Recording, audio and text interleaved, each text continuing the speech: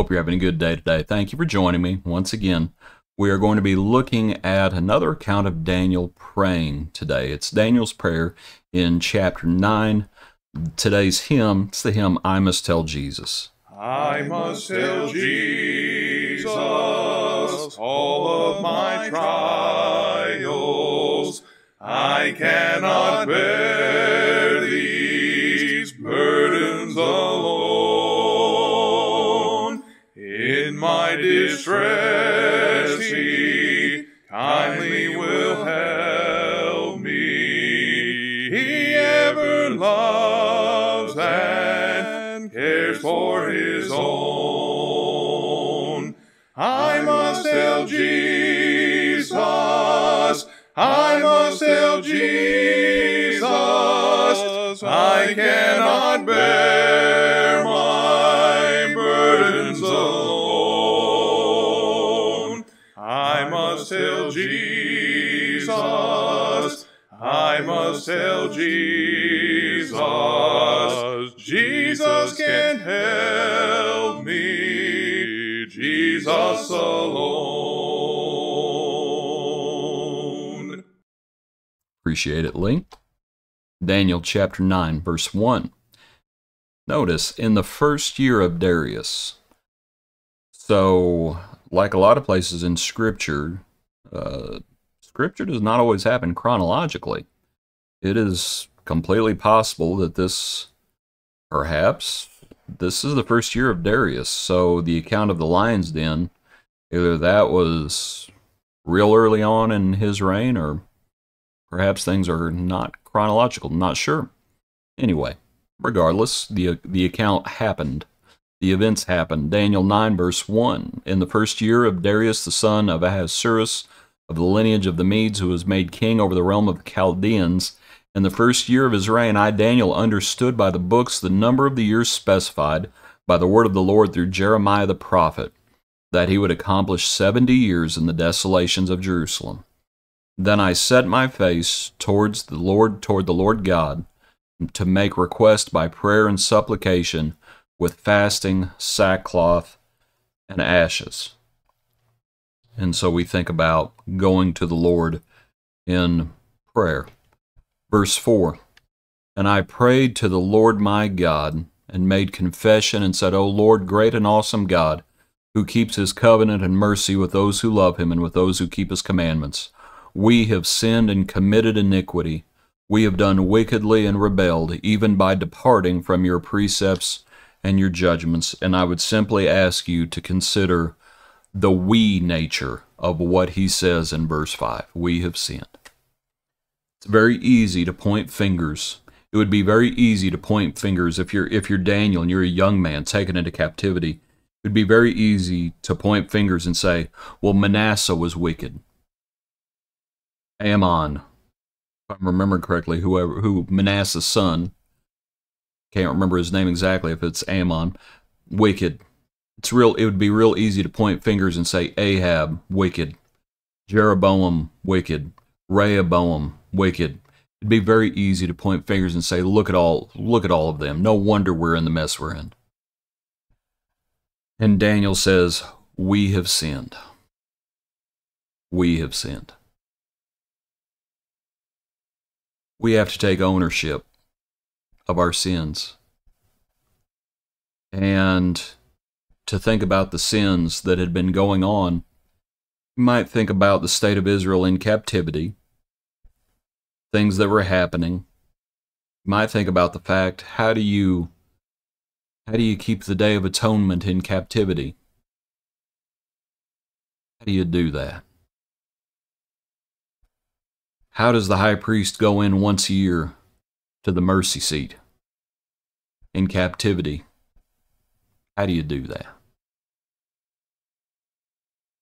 Looks like somewhere in not too long before this, may have been when they lost the ark altogether. The glory of God departed. We have sinned. Read on. Down at verse, and I would encourage you to read the chapter, to read all of Daniel's prayer. But down in verse 11, yes, all Israel has transgressed your law, and has departed so as not to obey your voice. Therefore the curse and the oath written in the law of Moses, the servant of God, therefore the curse and the oath written in the law of Moses, the servant of God, have been poured out on us, because we have sinned against him. The curse and the oath written in the law. Part of the people were on one mount, part of the people were on the other mount, and you have the blessings and the curses. If they would follow the Lord, blessings. If they turn from the Lord, curses. And Daniel says, it has happened exactly like the Lord said. We have sinned, and now we are enduring the consequences. It has befallen us, just as it was written in the law of Moses. The curse has come to pass. That's what has happened, because we have sinned against him. We have to heed the warning of Scripture, don't we? Remember what Jesus says. They have that which will judge them. My words will judge them in that last day. And so many people will be lost. And they will have to confess. It is happening as it was written. That's the truth of it. Pardon my phone binging if you can hear that. A little further in the account. Now therefore, our God, hear the prayer of your servant, and his supplications, and for the Lord's sake, cause your face to shine on your sanctuary, which is desolate. O my God, incline your ear and hear. Open your eyes and see our desolations, and the city which is called by your name, for we do not present our supplications before you because of our righteous deeds, but because of your great mercies. O Lord, hear. O Lord, forgive. O Lord, listen and act. Do not delay for your own sake, my God, for your city and your people are called by your name. And what an amazing thing it is that the Lord is merciful to sinners. That's what the Lord is. And Daniel and the faithful know it. Blessed is the man whom the Lord does not impute trespasses. Blessed is the man to whom the Lord forgives. O Lord, hear. O Lord, forgive. And so we come to the Lord. We come to Jesus. And I would ask you, sometimes people will have trouble with this song, frankly, and other songs like it. They have trouble with the idea of praying to Jesus. I will simply say this. Jesus is deity. If we have, he is God. He's not the Father, but he is God, he is deity. And if we have trouble praying to Jesus, we need to read the end of Matthew 28, and we need to read what has been given to Jesus by the Father. And we need to think about why it is that all authority has been given to Jesus in heaven and on earth. Because we might ask the question, the authority to do what? Do you remember what Jesus tells those individuals when the paralytic man is let down? Pardon me, I know I'm going to a whole nother passage. When the paralytic man is let down by those friends, and he says, take up your bed and walk. Or, no, pardon me, first he says, son, your sins are forgiven you. And everyone around him says, who do you think you are? Who does he think he is that he can forgive sins? And he says, that you may know that the Son of Man has power to forgive sins, I say, take up your bed and walk. The authority has been given to Jesus. And so we should gladly say and obey what the hymn speaks of.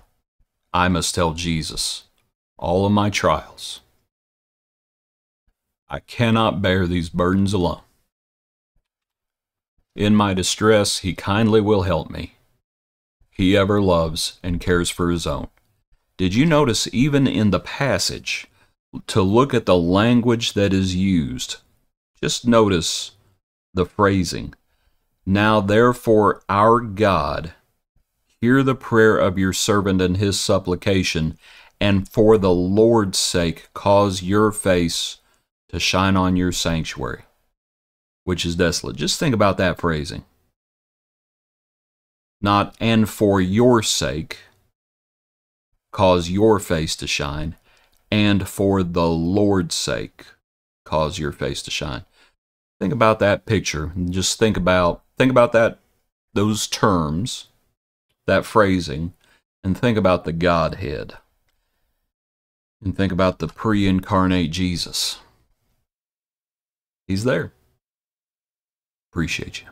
Hope you have a good day. Join us tomorrow for another portion of our daily praise.